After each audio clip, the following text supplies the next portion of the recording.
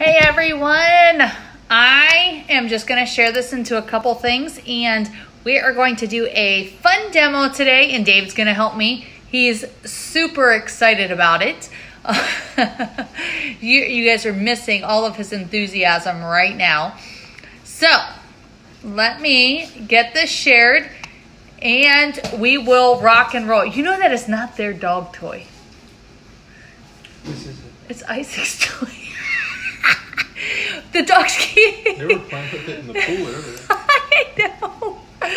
Oh, geez, that's awesome.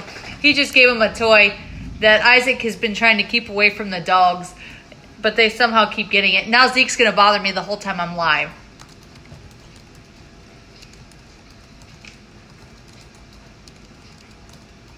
All right.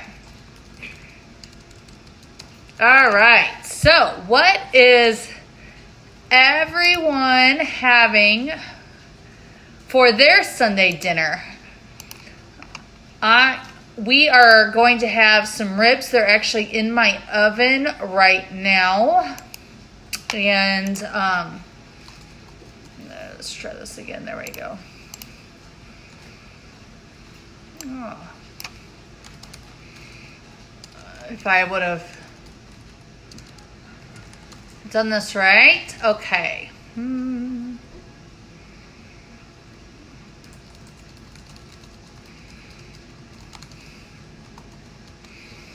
All right. Now let me do one more and we are good. All right. So let's rock and roll.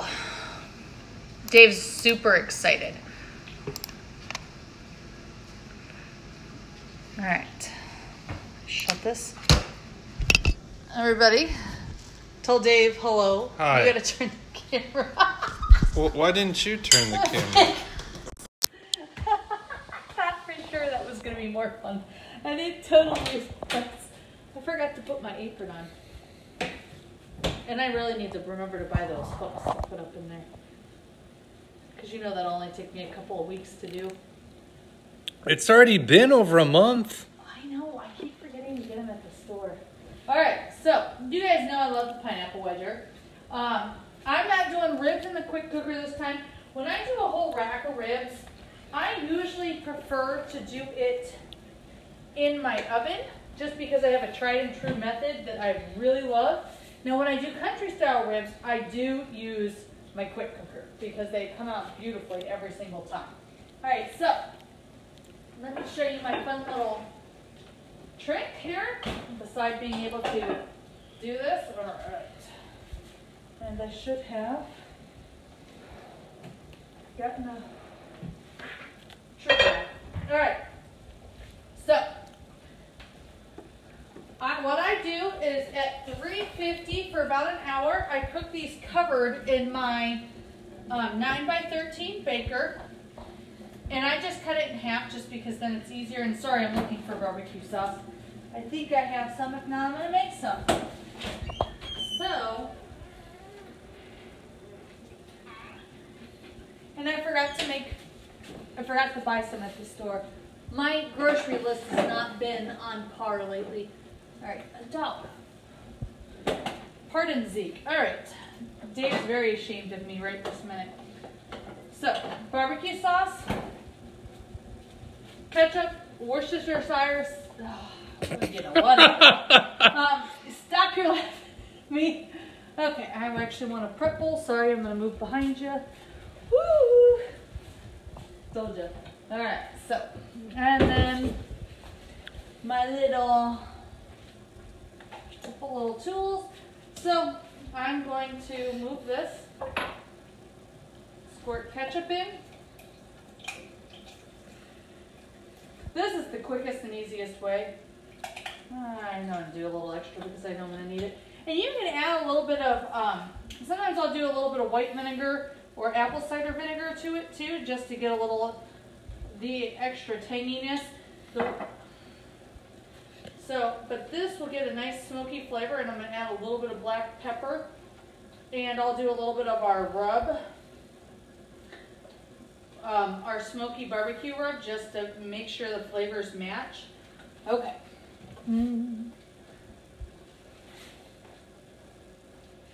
Yeah, is it DJ Chris is watching? Oh, good.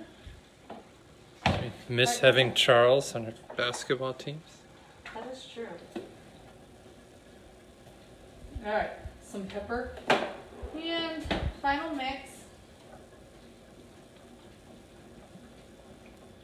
All right, now I do not add any water in this. These were actually still a little bit frozen because I didn't get them set out enough. We actually just got them yesterday from Winn-Dixie. They were having a buy one, get one free. But this will help. Even though, but their prices are kind of inflated when they do that. Yeah, well. Compared to like the commissary. Sometimes. I usually really do like their ribs. So, all right. So, I'm just going to put it on this side to get them nicely finished. That way they'll finish tenderizing. And then this is going to go in for probably about another 45 minutes generally. I usually do anywhere between an hour and 45 and 2 hours depending on the size of the ribs. And but I do an hour, pull it out, and then do another 45 minutes to an hour. God.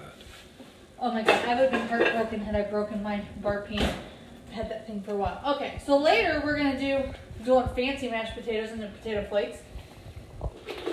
California blend veggies. And we're going to have pineapple with this. And some of our yummy cucumber, tomato,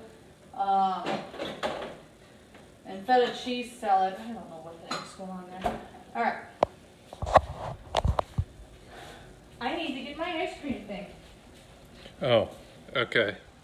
That's okay, I'll be already. We'll just show the island with the pineapples for now then. All right. So today, I need to be like Wendy, and I need to get a second base so I can make 2 flavors back to back if I want. All right, clear base, pops in here, snaps in. This snaps on. Plug it in, plug it in, plug it in. Okay. And let me get it in right. There we go. All right, so I did a coconut flavor this time. So I used a little bit of coconut extract, some coconut flakes, and I'm gonna mix in some mini chocolate chips. So, as always, the base is, you can either do 1 or 2 cups of heavy whipping cream, and then 1 or 2 cups of whatever type of milk you want to use. You just need 3 cups of liquid total, a half a cup of sugar. I did like a half a cup of the coconut flakes because I want it, and then about a teaspoon of extract, and that'll get you good. So what I always do is I always mix up my stainless bowl because they get colder faster, and then I pop it in the freezer for like 20 minutes.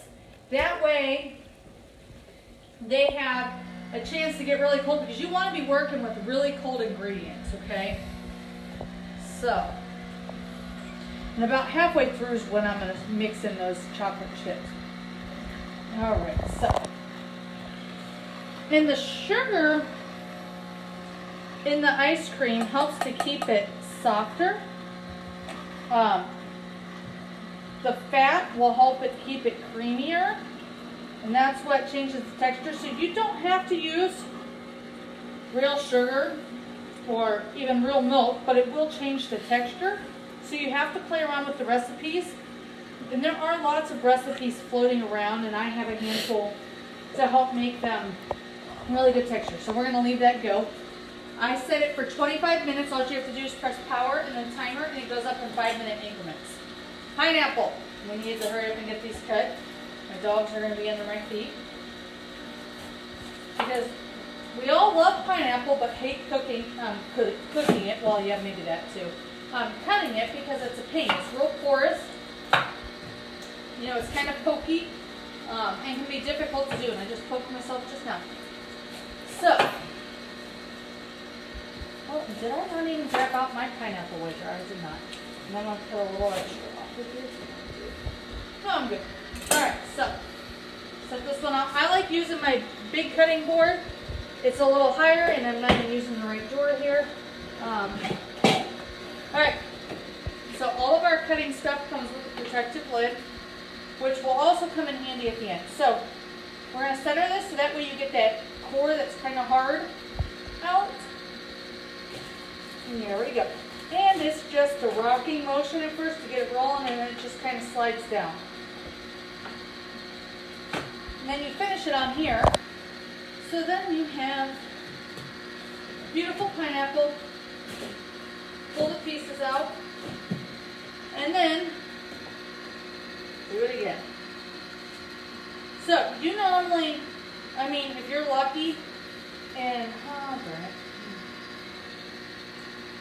Sorry, got it on the edge of the thing. I'm going to switch it over where it's wider. Okay, so if you, come on. If you get the skin side and you don't give it enough buffer, it won't go down. So, there we go. I probably could have cut this one in half and been good to go. Oops, already lost a piece. There we go. I may have to trim this one a little bit, I think. Alright. And if I have to grab one of this one. Okay. So, it is dishwasher safe. I usually just have dishwater running like that. And throw it in when you dry out my hands. And yes, I sure do need to trim this. Alright. So every once in a while when the pineapple's not wide enough, you'll just need to trim it. But you normally pay, I mean, for one of those containers just of one pineapple all cut up, I mean, that's anywhere between $5 and $8 depending on which grocery store you're getting at. So you can pay, depending on where you get it and, you know, what season it is, you can pay anywhere between like $1 to $4, you know, for the pineapple. And of course, the price of it already cut will fluctuate based on that. But you're going to save so much money and only have to do a few minutes worth of work. I mean, I'm talking and cutting, and it's done pretty quick and easy. Poor Isaac, when he cut this, he made huge chunks because that's what he wanted to do. It was hilarious. Alright, so let me pop these in the bowl so I have a little added space. So it's nice and fresh and quick and easy. And I can actually, the juice can go into the wells so it gets out of the way and doesn't spill all over my counter. And I can actually just pour it right in the bowl. Alright, so.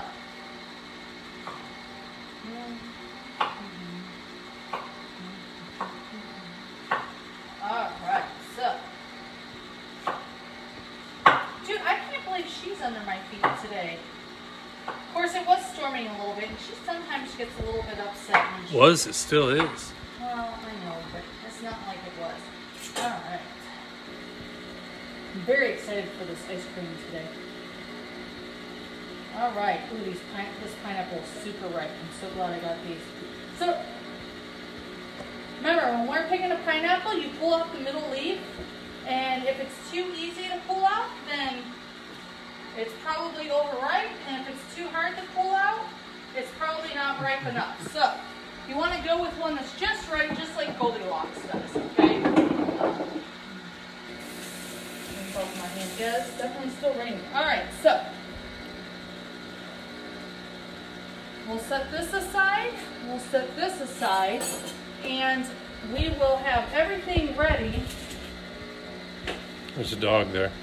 And I just stepped on her tail. And since the dishwasher is running, I'm just going to throw all of this over here just to hand wash when I'm done.